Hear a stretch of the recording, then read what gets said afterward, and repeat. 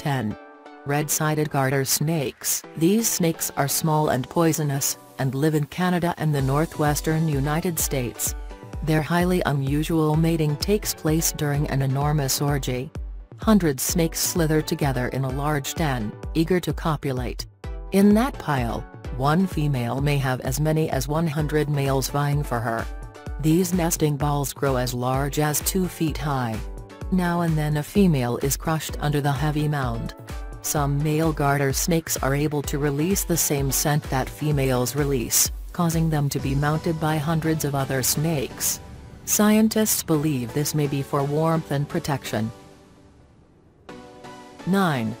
Argonaut. Argonauts exhibit extreme sexual dimorphism in size and lifespan. Females grow up to 10 centimeters and make shells up to 30 centimeters, while males rarely surpass 2 centimeters. The males only mate once in their short lifetime. The males lack the dorsal tentacles used by the females to create their egg cases. The males use a modified arm, the hectocotylus, to transfer sperm to the female. For fertilization, the arm is inserted into the female's pallial cavity, then is detached from the male. Argonauts are capable of altering their color. They can blend in with their surroundings to avoid predators. 8.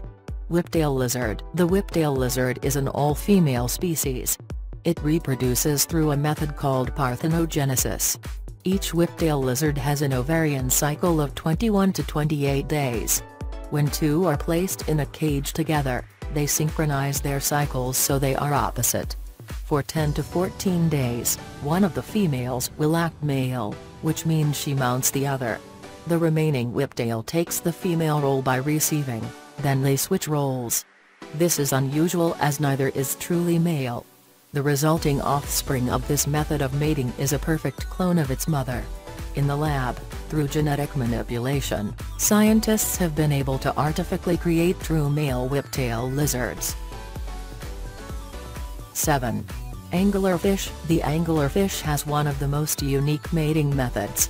When a male is born, it has no digestive system, so it needs to find a female, all of which do have digestive systems, quickly. When it finds a suitable female, it latches onto the side of her by biting her, and it releases an enzyme that melts her skin, causing the two to fuse together. The male then wastes away and the female has a permanent supply of sperm to fertilize her eggs on demand. The anglerfish is a culinary specialty in certain Asian countries. In Japan, each fish sells for as much as $150. 6. Bedbug. Bedbugs mate by traumatic insemination. What this means is that the male doesn't even bother with the female sexual organs, it simply stabs the female with its own sword-like sexual organ in any part of her body. Lovely. This form of mating is thought to have evolved as a way for males to overcome female mating resistance. Bedbugs are generally active only at dawn, with a peak attack period about an hour before dawn. 5. Giant panda. Giant pandas are famously difficult to get to mate in captivity, at least until some bright spark in China discovered that showing them panda porn seems to help increase their libido. In 1998, the result of showing panda porn led to the population of pandas in Wolong Zoo to more than double. Two of President Theodore Roosevelt's sons were the first Westerners to shoot a giant panda for sport. 4. Percula clownfish. The starfish in Finding Nemo is a clownfish. What most people don't know, is that Nemo was neither a boy nor a girl, he was both. Clownfish can change gender. They will normally live together in a small group. The largest is the female, the second largest is the male, and the rest are non-mating males. If the female dies, the largest male will become the female, and the largest of the non-mating males will be promoted to the mating male. Clownfish is the only fish that can avoid the potent stings of an anemone. 3.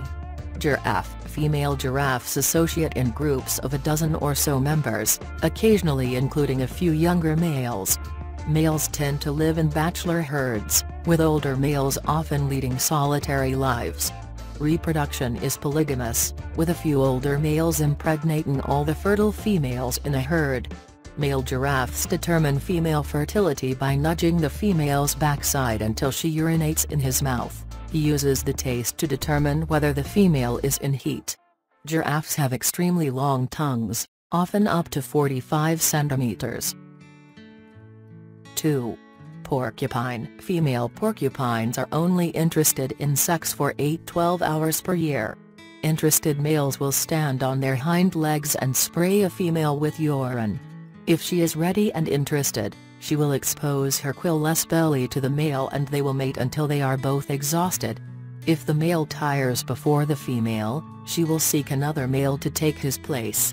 If a female is not ready or interested in a male, she will make a screaming noise and shake the male's urine off herself. Porcupine meat is valued as a food for humans in parts of Africa, Italy, and Vietnam. 1.